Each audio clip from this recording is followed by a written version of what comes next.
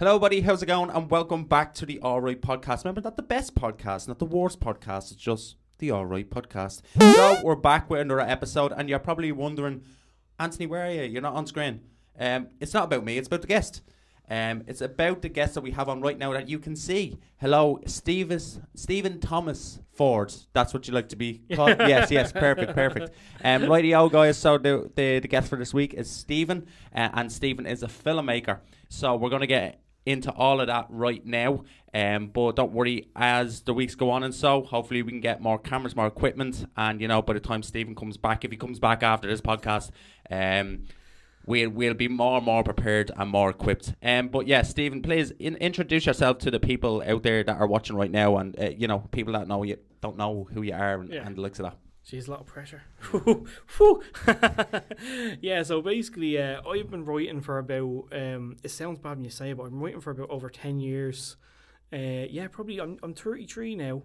I'm writing since I'm about 20, I'd say. Yeah, 20. I started script writing anyway. I'm writing script writing since I'm about 20. I went to Inchicore College of Further Education, and I literally just went there because I had no idea what I wanted to do after leaving cert. Grades were shit, and I was like, don't know what I'm going to do. Mum and Dad were saying, you have to do something. So I was like, I'll go do creative writing. One of the modules turned out to be script writing, so it was mainly TV and all theatre. And I thought, like, the guy that was teaching us was a guy who'd done story. He'd done story editor, I think, for Fair City, and he'd done some theatre stuff for BBC and all.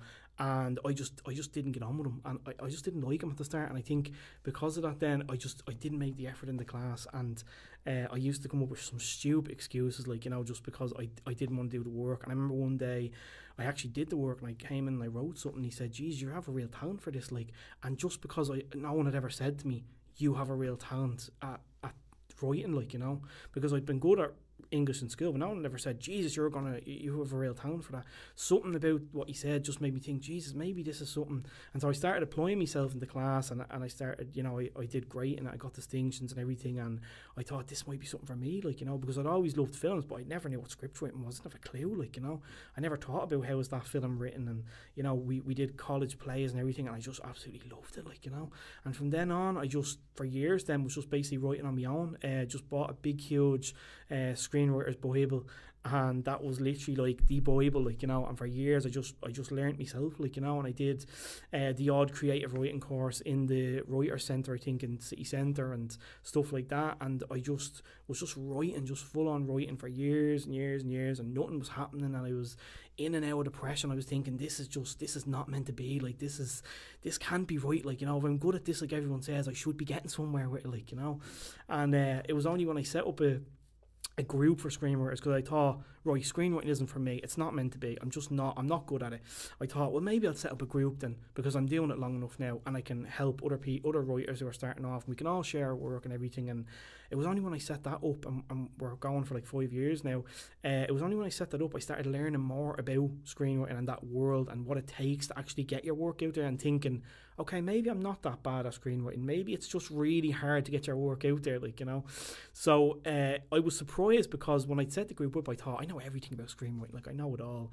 And these people would come in who'd been writing for 20 years and 30 years, and I'd be like, fucking hell, like, and I'd be like, so this is how hard it is, like, and now all the years on, I'm still learning something new every now and again, like, I still have guests in the group.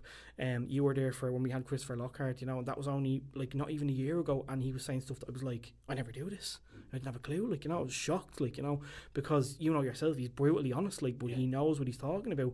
And so anyway, I got back into writing then, because I think it was just always meant to be something that I was supposed to do. And so every time I kind of went through these bouts where I was like, oh, I'm not meant to do this, it always kind of called out to me, that way I always came back to it.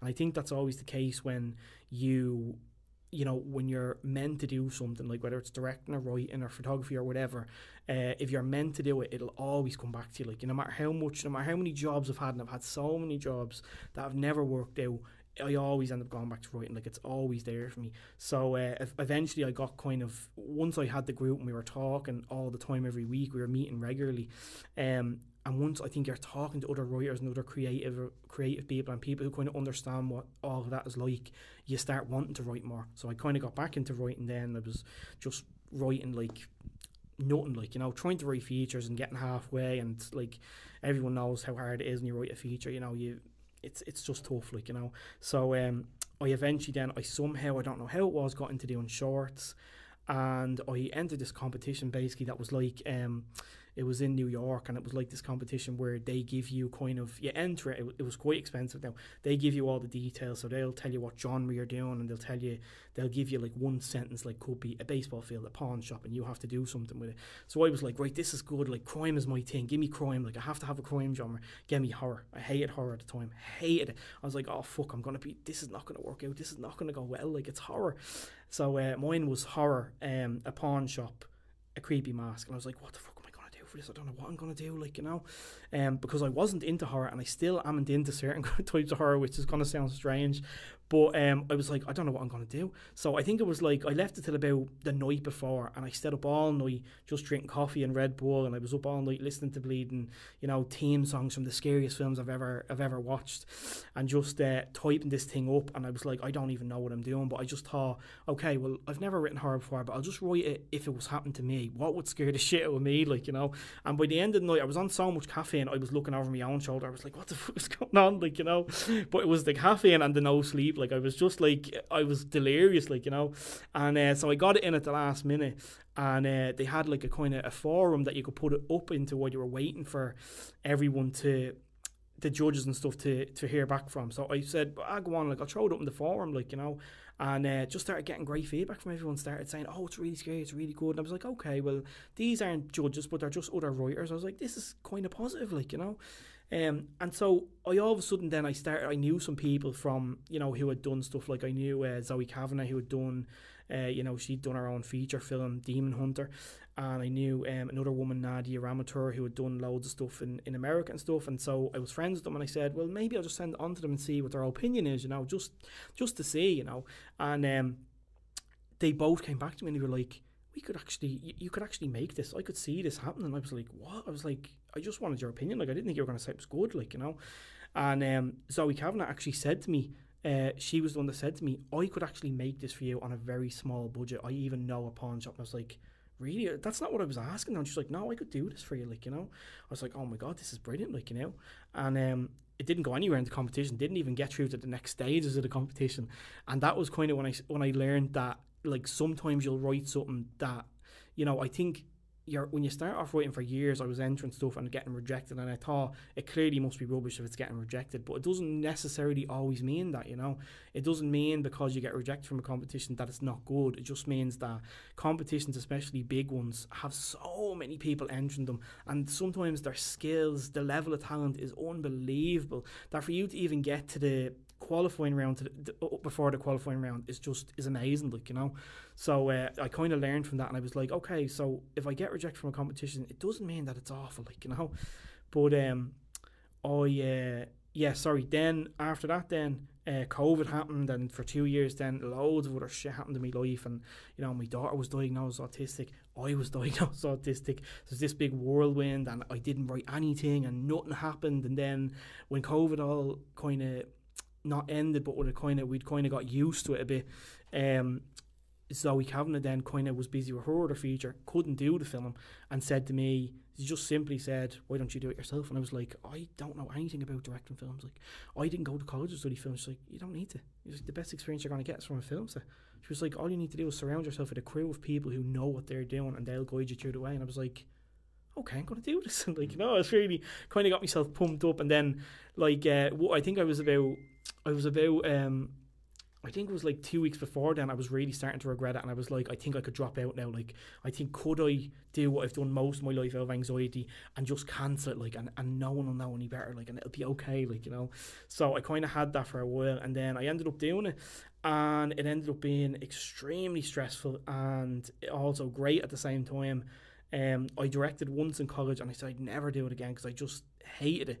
And I did this film, and even though it was so tough, I just felt like, for such an anxious person, I felt like it was the most comfortable I'd ever been in my whole life, just being on a set with people that I didn't know. I didn't know any of the people that were there, and I was all of a sudden like, just like, I was already there, like I was always there, you know, that way. Just this weird kind of comfort inside me that's like, it was kind of like, finally oh, I was supposed to be here all along or something, you know. It was so, it's hard to even explain. It was so strange. But from there on, I just, we did that, and then I ended up almost became an addiction, but it did. And I ended up like 3 weeks later doing another film, 3 weeks later doing another film, 3 weeks later, and then I went on and on. I've done about 7 films now. I did 3 by myself, and I did maybe 6. I did 3 by myself, I did 3 with another person, and I've 2 more now in May. And since then, I just love it, like, you know. So it's, that's my, I probably went on for too long there. No, it's all right. This is a podcast, so don't worry, it's all good. But I want to go back to when you were talking about when you first started writing and the likes of that. I want to ask you a question as well, because I think a lot of screenwriters do try to dabble into this, but they always come back to film. Have you ever tried to write a theatre play? Have you ever thought of going, I'd love to write a script for theatre and probably direct that? How do you feel about that? I actually have, because when we were in college, like, we did a bit of TV kind of stuff, but it was mainly theatre scripts. And we did some stuff in college where, like, we do an end of year play, and we'd all write our own versions of this script that might be like 6 pages, and all of it would get thrown into the one script. Like, it would all be kind of contributed to the one. And I thought at the time, because we were given this book called The Tiger in Winter, and it's actually this amazing book of several different Irish plays, and they're so good. And I remember thinking, like, I never thought I would see myself reading a book of plays, like, ever in my whole life. And I thought, this is great. Like, when I leave college, I want to just write a play, and I want to put it on the theatre. Not obviously being naive enough to think that it's not that easy, like. But it's definitely something that now that I've seen more people doing it, and I know now that it is such a big thing in Ireland. I think plays are still probably bigger than films, that I probably would one day be interested in writing a play and maybe directing it. I want to ask as well, because you know yourself, I make films as well. I'm only starting off now since probably 2019. I want to ask as well, is there any films that you have at the moment that you've made, or that you're in the progress of, and you goes, do you know what, this could be a film and I could also adapt this into a play? Do you have any films that you've done now that you goes, I could write this a bit longer, probably change, towards the more comfortable for stage, and say, because with my one, The Hitmen, I think that's the first one now, and the proper first proud one I've ever done is the likes of that. I could adapt that into a play if I actually tried. But is there anything for yourself that, if you could think back on your films, if you want to name your films, and then just so other people, if there's any out now, or they're all in film competitions at the moment as well, so and you're doing very well in that, and I'd like to ask more about that as well now in a few minutes. But what film would you say out of them, or films that you could adapt into theatre? That's actually a really good question, because I never thought of that, but now that you said it, I think the film that I did, Forever, I think could probably be done as a play, because it's so short and it's so kind of contained in itself. Not sure the horror ones would work as well as a play. The 2 that I'm doing in May could probably be done as plays as well. I never actually thought about this. This is gonna be something you're gonna put in my head now, I bet you. But I'd never thought of that. No, I think the one Forever is a really short, just simple, kind of contained, like, little love story about love and about death. And I won this competition. It won short film in one of these competitions, and they sent me this lovely email saying that your film was really good. It reminds us about what we have in life and what we have to hold on to. And I thought, oh my God, that's a great, that's great log line or so as well. That sums up the film. That's what I wanted it to be. Because when I wrote it originally, it was for the No Wi-Fi, the Wicklow Filmmakers group. They were looking for films that were 1 minute long. Of course, at the time, I didn't realise that the whole, 1 page, 1 minute thing isn't always necessarily the case. Like, so I did like 2 pages, and I was like, it's 2 minutes, like, but realistically, it was probably about 5 minutes, like. But I did it and kind of entered it into that, and loads of them were like, I want to direct it, I want to do it, and I had someone was going to do it for a long time. Nothing ever came of it. And then when I did Behind the Mask, and I was like, okay, I'm fairly confident that I'm capable of doing this. I was like, let's do Forever next, And I was like, do you want to do this film in a few months? Do you want to do this film in a few months? And we just ended up doing it, like, you know. But yeah, sorry. My first film was Behind the Mask, so that was a horror. My second film was Sharp Teeth, which was a horror, and that was, my daughter was in that, and that is probably one of those films that everyone I think has, where it'll probably never see the light of day, just because it was such a complicated shoot. And the editor for months now has been driving themselves nuts trying to sort it out, and it'll probably never see the light of day. Maybe be put up on social media at some stage, but it's one of those films that probably will never be. It was a pure example of, I think everyone probably has one of those films, or will have one of those films at some stage, where something goes wrong or something doesn't work out to the point where you're like, okay, no one will probably ever see it. So, like, you know. I want to ask as well, because you mentioned yourself just there that your daughter was diagnosed with autism, and you were as well. Yeah. So I want to ask this, because I done a film myself where I had to direct a child for this Christmas. It was, because it was your daughter, I'd say it was more easier, but what was that no okay what was that experience like, you know, directing your daughter and a child actor, you know, and so what's the comparisons to that, and, you know, an adult, and do you like directing with different groups and genres and stuff like that as well?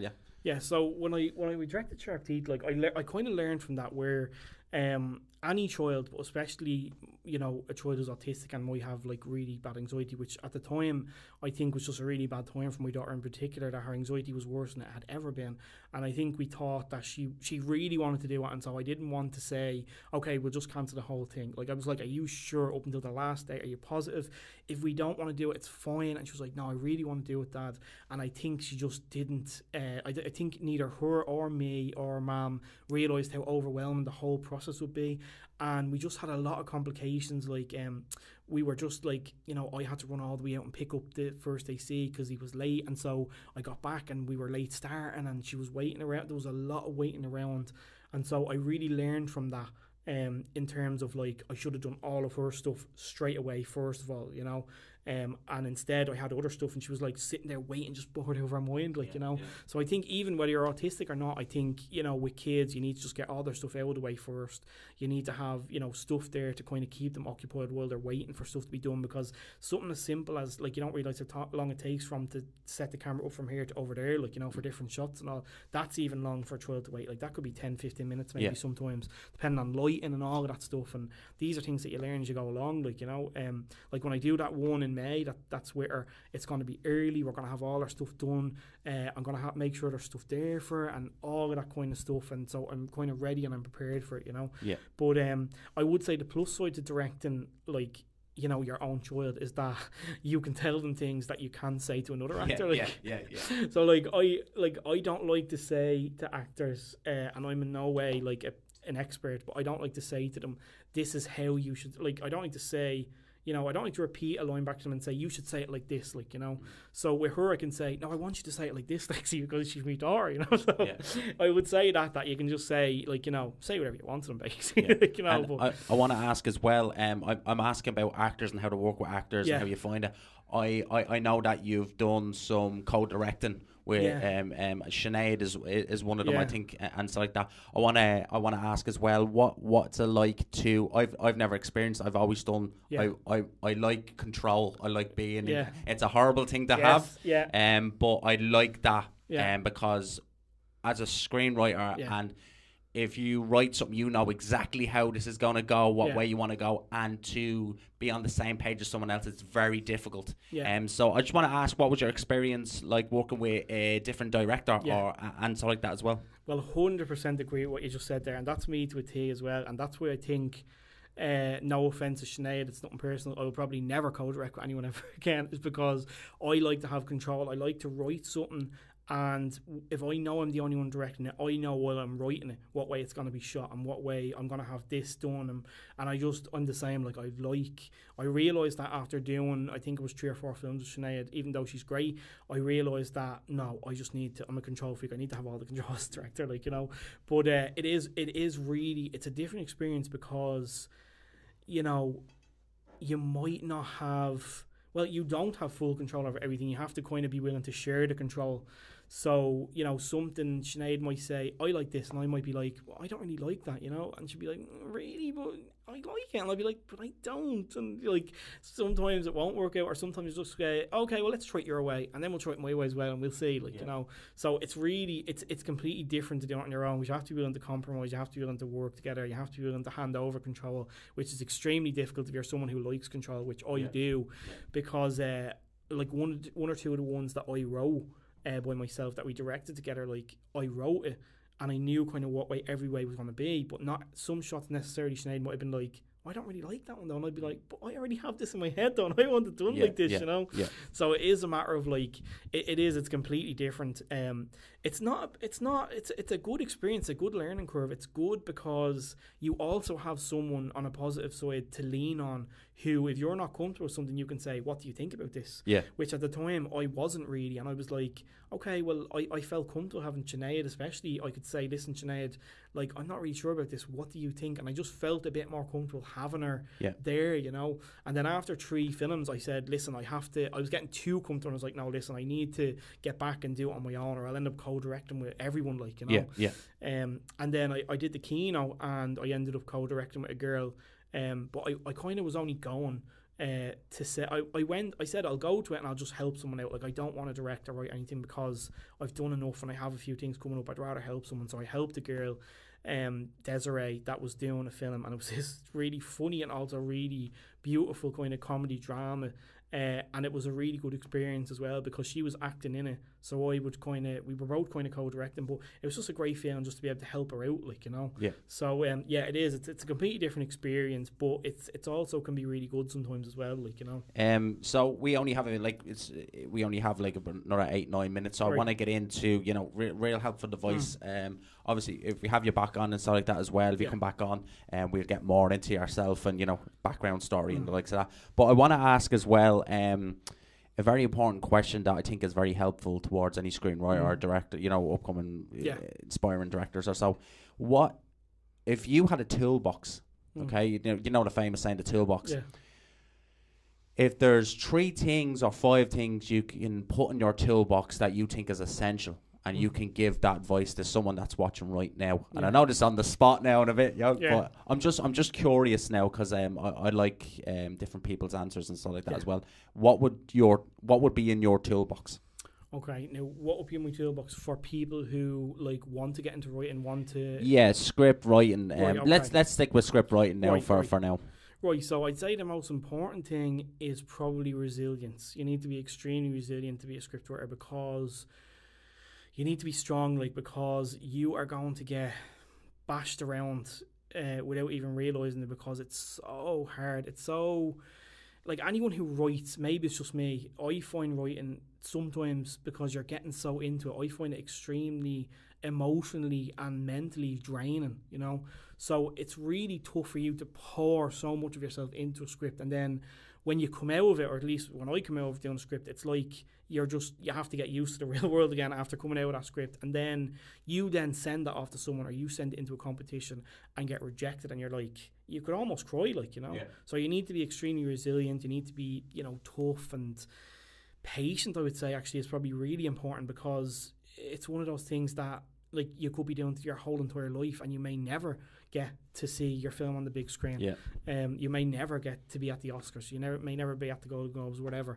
But it used to be my dream. I used to say, well, I want to be at the Oscars, and now it's just my dream just to do a short film that everyone can see and be like, okay, I really like this, you know. No, I think I think, you know, resilience and perseverance, you know, being strong, tough, and also never giving up either, because, like, I was writing for, like I said, over 10 years, and it doesn't necessarily mean I'm a bad writer. I think it just makes me a writer, you know, because most people will be struggling their entire life.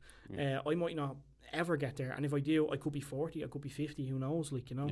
Like, I'm nearly 34 now, and I only started directing last November, like, you know, and I've done 9 short films in a year, like, you know, which I'd never thought about. But when we did Behind the Mask, the guy who was DOP on it said to me, like, I have no doubt that you will more than likely by the end of next year probably have your feature planned out completely, like, you know.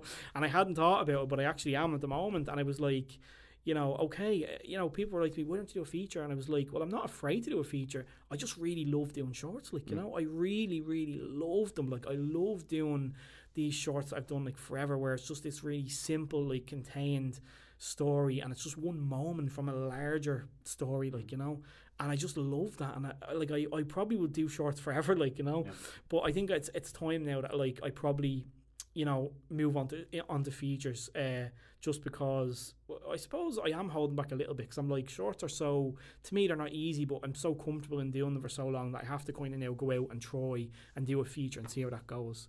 But yeah, I would say, strength, resilience, perseverance, patience. I can't think of any because you put me on the spot. Yeah, no, that's what I like to do to guests. I don't like asking guests. I send them these bunch of questions or so before they do it. And if a guest asks me, what I do is I send them questions and then I ask them completely different questions, because I like the realism. I want to see the person vulnerable as much as they can. Yeah. And I love that. I love the questions. They're great questions. Yeah. So I think for your toolboxes, it's very important, and I understand what you're saying by the likes of being patient, and it does mentally drain you. Yeah, it really does. Just 1 second. Yeah.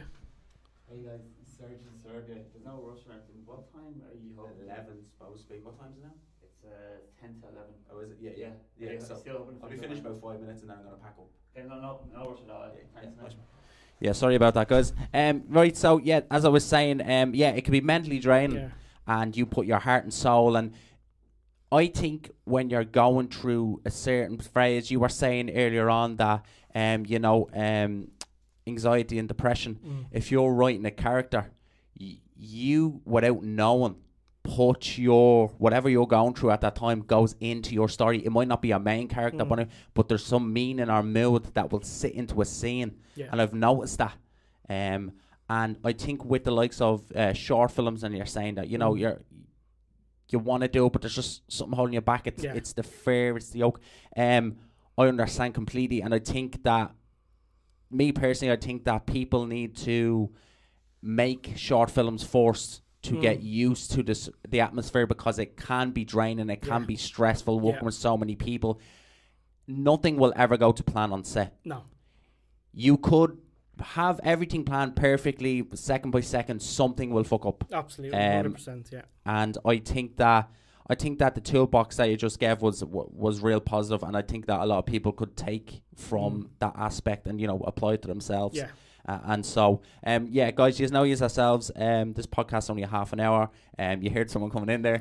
I'd love to get you back on and probably do an hour one, because I'm pretty sure if we sat here and I had a camera that can hold more memory, we could do it like a Joe Rogan podcast for 3-4 hours. I swear to God, I think we could. It's because you're talking about something that you love, like, when you're talking about something that you love and you have a passion for.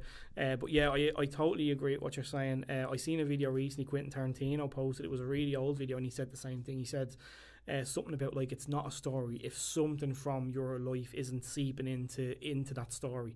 And it'd be the same for me for forever. It was my father-in-law passing away gave me the idea for that.